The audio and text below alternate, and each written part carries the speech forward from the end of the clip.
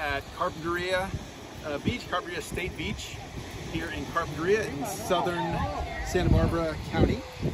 And this whole area here used to be a huge, massive dune complex, and the whole essentially downtown area of Carpinteria used to be a mix of sandy beach, dunes, grading into salt marsh.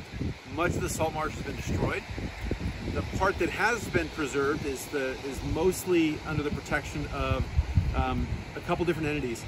California State, well actually, University of California, Department of Natural Resources, DNR, their UC Natural Reserve System, so the Carpinteria Salt Marsh Reserve, comprises the biggest chunk of the remnant salt marsh.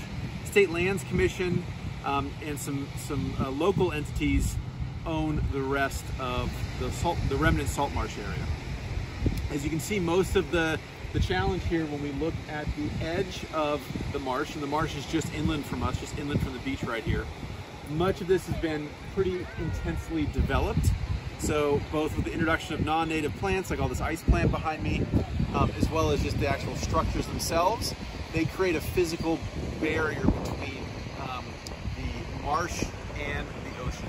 And we have really only a relatively limited hydrological connection as far as direct contact left here. So this is the outer coast area, the edge of the salt marsh, and if you go farther in, you'll start to see all kinds of cool stuff. The one thing that is great is, because we have so many visitors here, in some of our systems, when you visit a beach or a recreational spot, you have to walk some distance to get to the marsh. Now that's true here because you can't access it during most of this area, but because of the recent restoration, the Ash Avenue restoration, and bringing some of the marsh, returning some of the healthy marsh to a small portion of its historic extent, that means people can much more easily access the marsh directly from the beach. So right over here, where these folks are walking, there's an entrance right there. So if Joe Blow public came and was just curious and out here on a sunny day in the summertime, he or she could just go jump on that path and start to learn about salt marshes, which is great. Sometimes we have